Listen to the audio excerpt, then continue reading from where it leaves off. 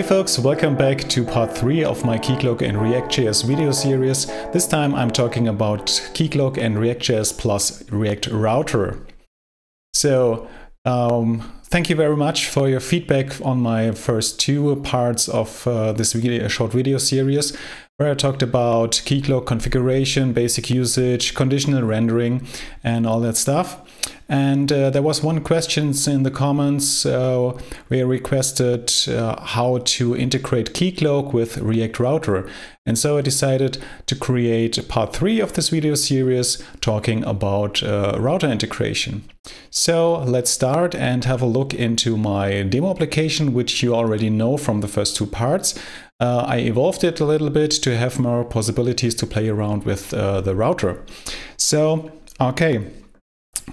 What do we have? We have the basic application component, of course, where we have the router, and we have the render anonymous component and the render on authenticated component from the second part of this video series, where we render various things, and if we're not authenticated, if we're still anonymous, we're rendering the welcome page, which looks that way.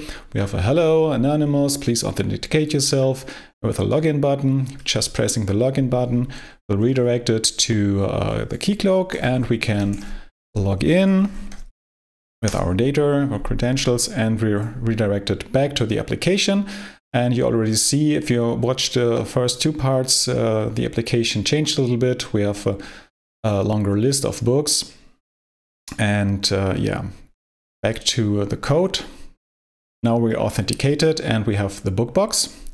And in the book box, we have a menu at the top, and then we have switch route expressions, depending on the route where the browser is, just to render different things. We have the book list. This is what you see here, the table of the different books. We can create a new book, the book form, and add a new book at this page. We have the book details. You have a detail page, and we have a secret page, a secret path, which we want to secure today. And this is the secret part. Here's some secret books.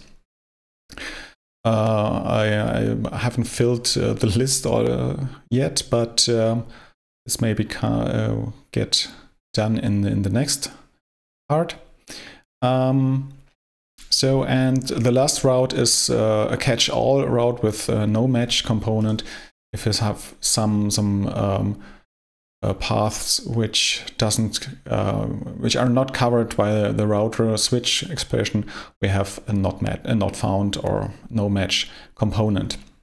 So at the top right, we're signed in as does Niko. This is our username and logout button, still the same as the last time. So how to secure this path? We want to show this page only if the user has a certain role. Otherwise, we should present not allowed or whatever. So back to our book box. This is the route with the secret books. And just like I have done the render anonymous, render on authenticated, or render on role, what we also had last time, I created a roles route component, which just returns a route component with a decision what to return if a user has a certain role or not. So let's integrate it to our book box. We just want to have the roles route. And we have to provide some roles. This is mandatory. And we have the admin role again. Only users with the admin role should be able to see the secret books page. And otherwise, we're showing a not allowed page. So back to the application. You already see access not allowed. Automatic reload, because our user doesn't have the role admin. And if we now provide the role to our user. Update it, go back and do a reload. So a new token is created. And now we see the page here, some secret books again. So we can navigate into the application, have the secret books page. And if we remove the role again, just regular users without the admin role, now back to the application here, do a reload, access is not allowed. Everything other you can still see.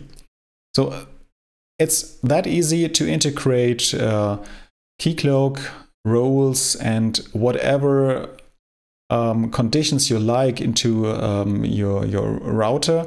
Just have a route component and then decide in the children on which condition what to render. That's all you have to do, nothing more. And yeah, have fun with React, Keycloak, and React Router. Bye. So thanks for watching Keycloak and React.js integration. I hope you had fun watching the video, and if you have any questions, put it in the comments so that I can answer it. If you want to see any other topics covered in a short clip of me, just also put it in the comments. Yeah, just evaluate all the stuff for you and give me some thumbs up if you like the video. Don't forget to subscribe to my channel so that you don't miss any of my future recordings. And see you. Bye.